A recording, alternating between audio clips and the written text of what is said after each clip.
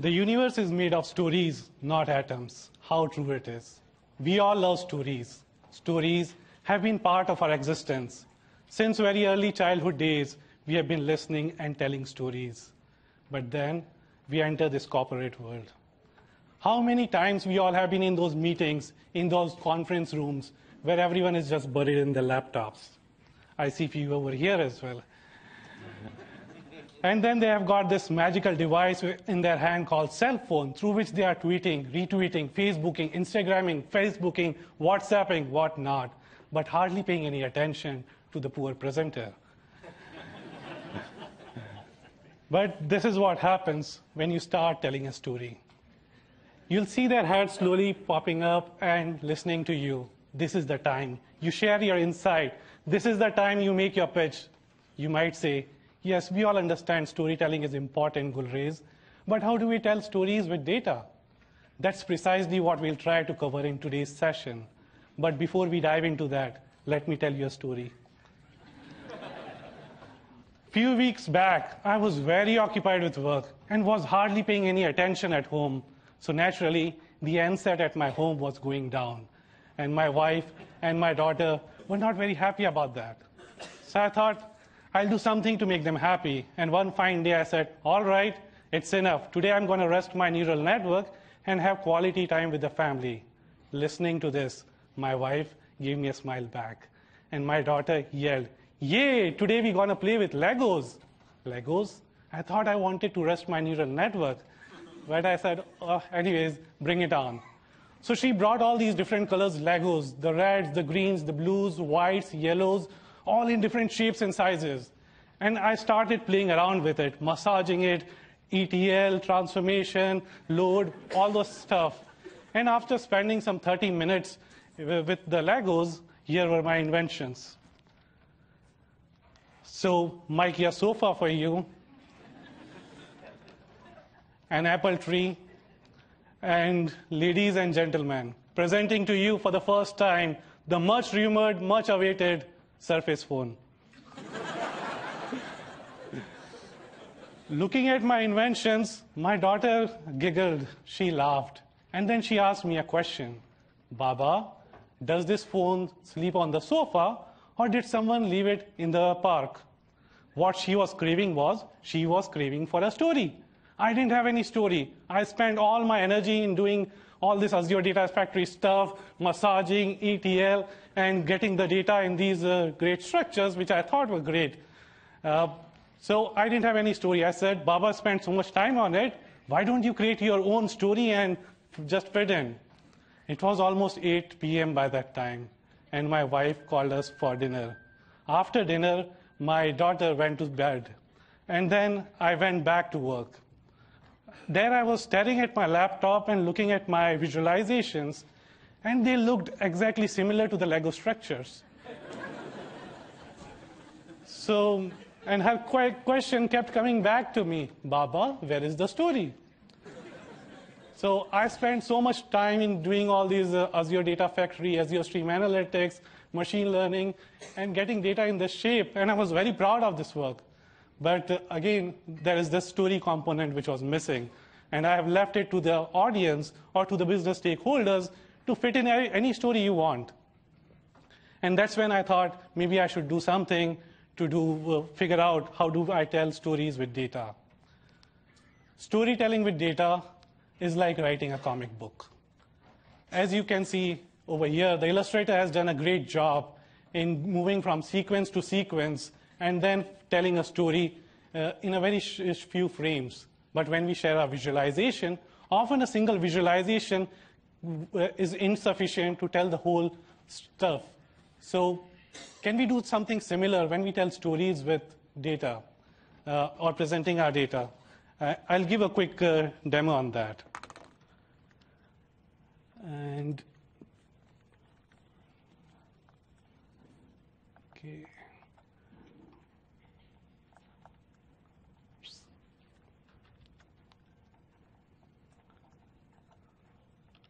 So it looks like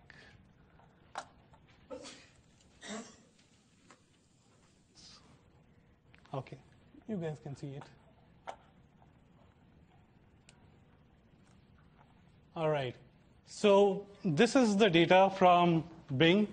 And what we have got over here is, I was looking for, so working in the Microsoft Worldwide Learning team, we recently launched a data science track where you can take online courses on edX. And when we were launching this track or this program, I was doing a research on when people search for data science, what are places they go to. And this is just the starting one, the Lego structures that I created. And this is the Scratch. There are a lot of problems with this thing. And I don't think I've got enough time to do this, like step by step, showing the transformation. But I'll just quickly show about the panel stuff. And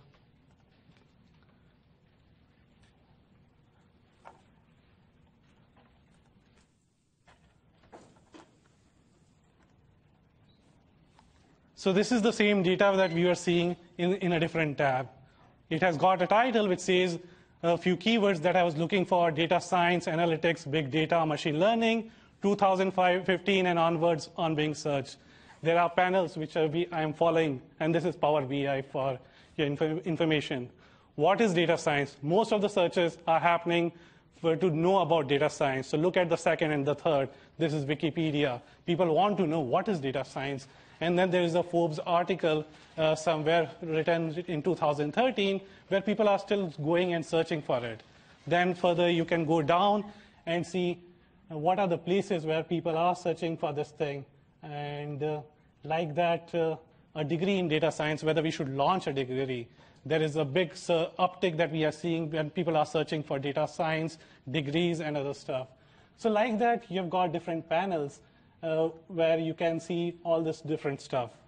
And in the interest of time, I'll go back to our presentation.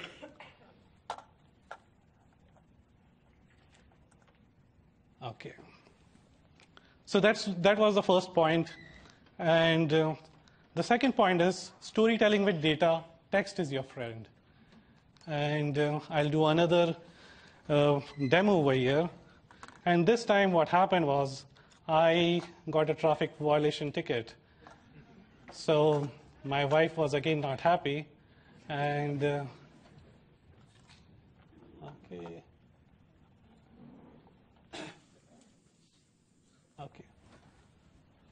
So I went to Seattle Police Department site and got all the data about traffic violation tickets that everyone got in the year 2016. And turns out there were 44,000 traffic violation tickets issued in 2016 alone. So I told my wife, I'm not the only person who get these tickets. So that's one point of it. But other than that, you can see how we can leverage. This is, again, Power BI. You can see all the different places. 8 a.m. is the time where you should avoid parking illegally. Weekends, parking are free. Summer months, we see a peak again. So that's another thing. And going back, okay. So this is one of my favorite. These are Facebook updates which people are doing all over the year and on a particular topic. You see there are peaks happening 2 times in the year.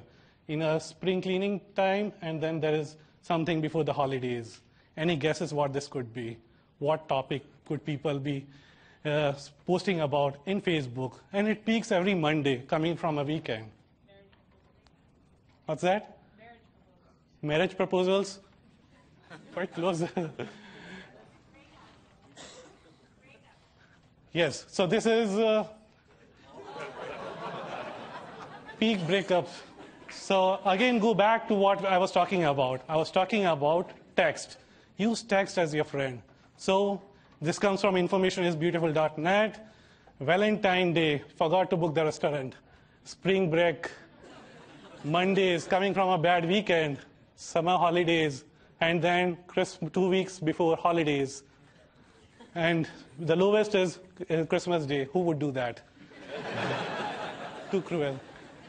So this was text. And another example, I'll just fast forward to it. This is crocodile sightings in Queensland, Australia, 2010 to 2015. If you remove all the text and remove all the pictures, how would it look like? The same Lego structures? but look how beautifully it has been made, and now you want to see it. You want to see like what's going on. There is a story, there is a narrative. Okay, so I think there is one more. Storytelling with data, there is importance of color. Can you count the number of Diet Coke cans in this picture?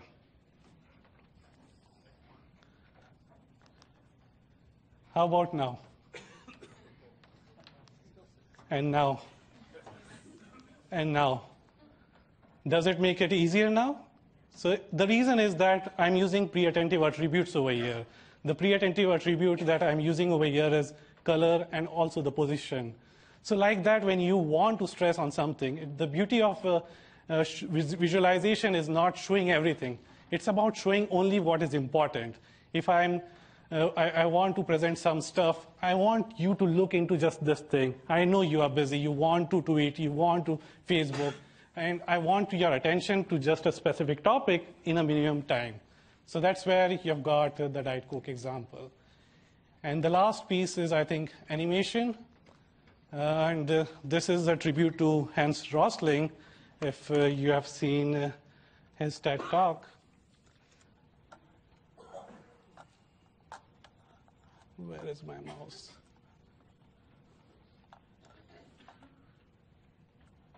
Okay. So working in Microsoft gave me an opportunity to meet people from different places. Like even here, I see the different diversity. People coming from different backgrounds, from different countries. But here my story is about Bangladesh. Bangladesh is a very interesting country. If you look at the green dot over here, you'll see it's near India, very small country. But what makes it really interesting is the population size. And how many people? Pay close attention to how I'm using the colors over here. I'm talking about Bangladesh. I want you to look just specifically at Bangladesh. Here you will notice that I'm talking about Bangladesh. So here, Bangladesh is 8th position in terms of the number of population. And then further, what makes it more interesting is the population density. Population density, you'll see there are around 1,100 people per square kilometer in Bangladesh, which is really too much. And you would see India at number 5th spot. 12 years back when I came from India, I was very puzzled. I won't see people over here and in the winter days. And there back home, you would not need a GPS. I thought maybe that's why they created GPS over here, so they can check that out. And then further, I want to show the animation aspect. And what you're seeing over here is, let me just, okay. So for people who don't know, India, Pakistan, and Bangladesh were a single country back a few years back. And now what you see is like they are broken into 3 different countries. By the way, today is the Republic Day for India, so happy Republic Day, India. So what you're seeing over here is you've got the x-axis over here where you've got the children dying before they attain the age of 5. So out of 100, 5, 10, 15, 20, 25, 30 children dying. And on the y-axis, you see children per woman, 2, 3, 4, 5, and goes up to 8. Up till 8 children per woman is what you are seeing. And the bubbles that you are seeing over here are the countries. And again, this is Power BI. What I've done is I've separated this into 2 different sections. There is a section for developing countries, and there is a section for industrialized country. So in the developing countries, you see India, Pakistan, and Bangladesh. The size of the bubble is indicating the population for that country. And 1960, look at what happened in 1960. In 1960, there were 26 children out of 100 dying in Bangladesh, around the same for India and Pakistan. And 7 kids per woman, 6 or 7 kids per woman in 1960. Industrialized world was doing great with US, Japan, Italy, UK less than 4 kids per woman, and then less than 5 children dying out of 100 before they attain the age of 5. What happened next is very interesting. And as you roll into this, but before that, I'll just want to highlight onto Bangladesh. And something very interesting is happening. You see, okay, I think I've highlighted Pakistan. And let's go back. Okay, I think this is Bangladesh. No, still. There you go. Okay, so this is what's happening. 90, 66, 67, this is how things are changing. China came in because we got the data later.